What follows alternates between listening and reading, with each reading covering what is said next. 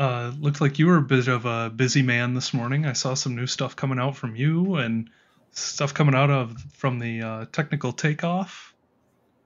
It's been a little bit, yeah. Yeah. So, Oh, yeah. any favorites from your side there? What's going on this week? Yeah. So I happen to catch a couple of the sessions so far. I've got a few from the technical takeoff. I've got a few more that I definitely want to catch up on here tomorrow. But the lap session I watched earlier today really stuck out to me. So they were talking. Microsoft was talking a little bit about if you'd like to share my screen, I do have just some screen caps up from the video. I would definitely recommend watching this, by the way, if your organization is invested in laps, especially if you've been looking for some improvements from Microsoft, including improvements based on storing password in Azure and things like that. It sounds like they are coming. Anyways, this video sort of touched on some of those things, and I just paused here at one of the slides that was referencing the new features that are coming for Azure AD, where we'll be able to store passwords in Azure on the device object, cloud-based management by retrieving passwords through MS Graph and the Azure portal, as well as being able to configure the settings or doing on-demand password rotation from what was the Endpoint Manager portal.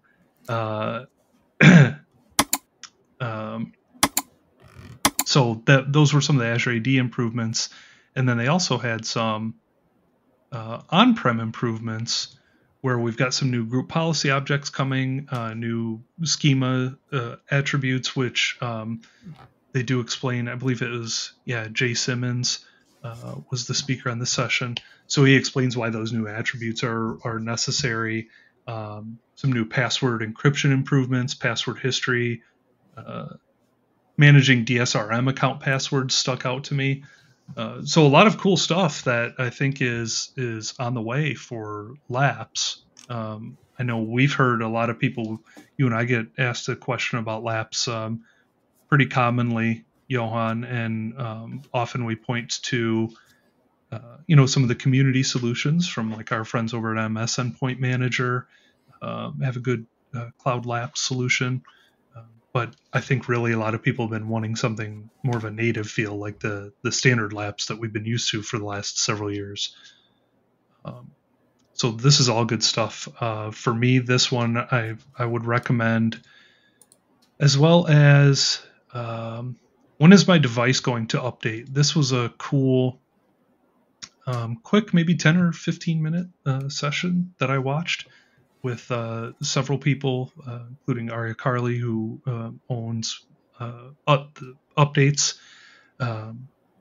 Several people from the user experience part of Windows Update were on this. And they were kind of just talking about when your devices will scan, download, install updates, when they'll reboot, what logic they're putting in place, not only to make sure your devices are staying updated, but do it in a way that doesn't disrupt the user experience, or as much as you can. And one nugget of information that I was telling you about yesterday that really stuck out to me, I didn't realize they were doing this. So from a sustainability perspective, it sounds like they're adding some new logic to not install and reboot, or to install and reboot the devices for an update on off hours, basically, when energy usage is low. So they're actually taking into account energy usage for a specific region and adding that into the logic of when your device will install and reboot, which I thought was really interesting. I don't know what that looks like in practice, but the fact that it was on their minds was pretty interesting to me. So that was another one I found pretty cool. I was happy I watched that one as well. Anything specific that's sticking out to you so far in what you've watched? Yes, indeed. I'm just gonna connect up my screen and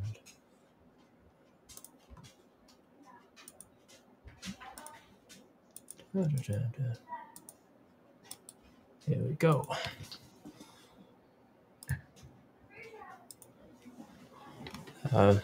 So not so very surprisingly, the Autopilot session that I talked about that I wanted to see last week in the office hours turned out to be pretty good. It was not that I expected, but it actually went through end to end the Autopilot process, like what happens in each of the different phases. So they spent some good time covering through that, and they also explained some workaround and gotchas that you might run into in each of these different steps. So as a sort of an introduction to what Autopilot is actually doing, this was pretty good, and it was only half an hour, so it's like doesn't take an entire evening to watch, obviously.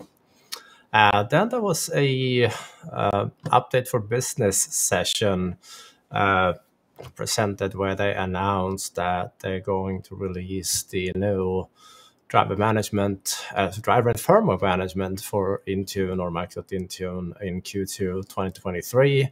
And they also announced that they're removing the preview marking on the exploit updates and feature updates feature or policies it is in Intune. So that was something that stood out. There was also one session I really enjoyed, and I'm going to watch that one again because it was absolutely great. It was the debate going cloud attached versus cloud only, where there were 4 people from Microsoft and one of the MVPs from Iceland joining Johannes, and basically taking in questions. So this was one of the few like live sessions. The other one was more like pre-recorded demos, but this was live. And if you start to scroll down into the comments here, you find a good chunk of comments from that hour that this session ran. So even though I don't agree with all of the answers in that session, this was good stuff. Highly recommended. So we'll make sure to share these links as usual. But this was that stood out to me, and I still have a few sessions to go through on this. So yeah, that was good stuff.